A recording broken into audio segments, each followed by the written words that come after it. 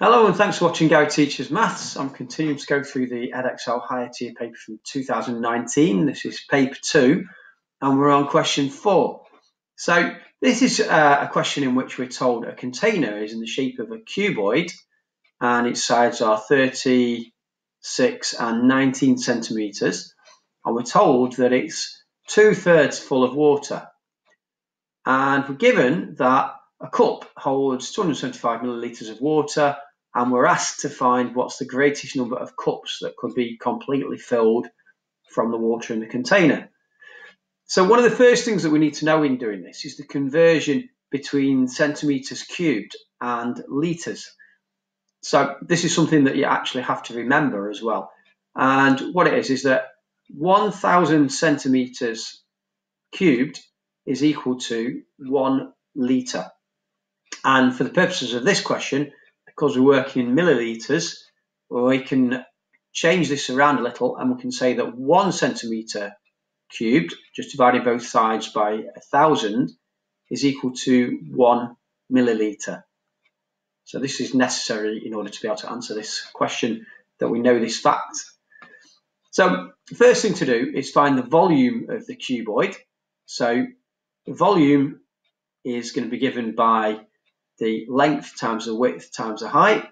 So just the standard formula for that. And we can say that the length there is 30 times the width, which is 6, times the height, which is 19. And if we just put all that into the calculator, because this is the calculated paper, we get that that's 3,420. We're then told that the container is 2/3 full of water. So actually the amount of water that we've got is 3,420, and I should say that that's centimetres cubed. And in fact, if we're working in millilitres, because 1 centimetre cubed is 1 millilitre, that's actually 3,420 millilitres.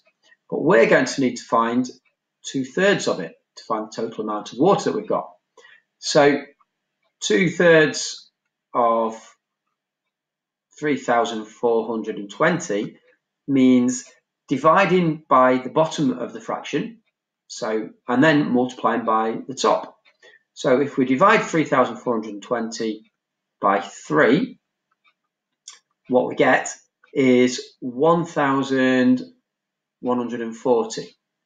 And then we need to times that result by 2. So we need to go 1,140 times 2. And that will give us 2,280. So you can do all this on a calculator since we're on the calculator paper. So that's the number of millilitres of water that we've got. And then since we know that 1 cup holds 275 millilitres, if we divide this amount by 275, we'll get the number of cups that we can fill. So if we take 2,280 and divide it by 275, and this is the number of cups we get, what we will get is 8.29. So we get 8.29 cups, but we want to know what's the greatest number of cups that can be completely filled. So that's just a case of rounding that up to a whole number of cups. So that would mean we can fill 8 cups completely. And that's it. We've done the question. So I hope that's been helpful to you. If it has, please like our video and subscribe to our channel, Gary Teaches Maths. And for more help, visit our website, which is bestmathstutors.co.uk. And I've got the web address just at the top left of the screen there. Thanks for watching.